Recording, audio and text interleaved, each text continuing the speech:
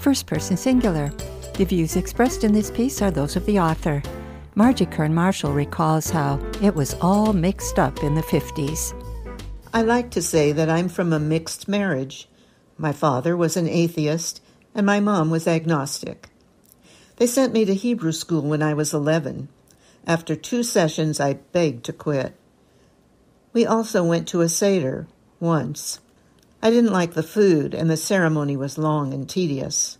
There were so many mixed messages. In the holiday season, we celebrated Christmas, but weren't allowed to have a tree.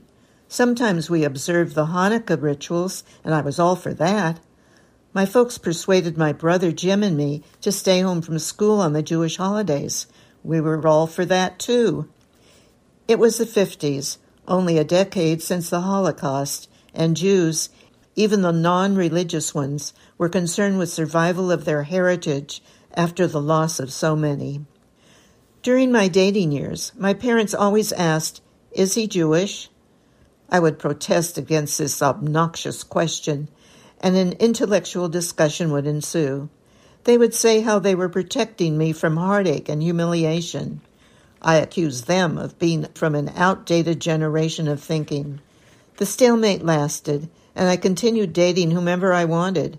When my brother became a Mormon, the focus shifted. Margie Kern-Marshall is a retired educator and longtime resident of Santa Cruz. If you have an opinion or a story you'd like to share, send a 240-word piece to firstpersonsingular@ksqd.org. For First Person Singular, this is Lori Korn.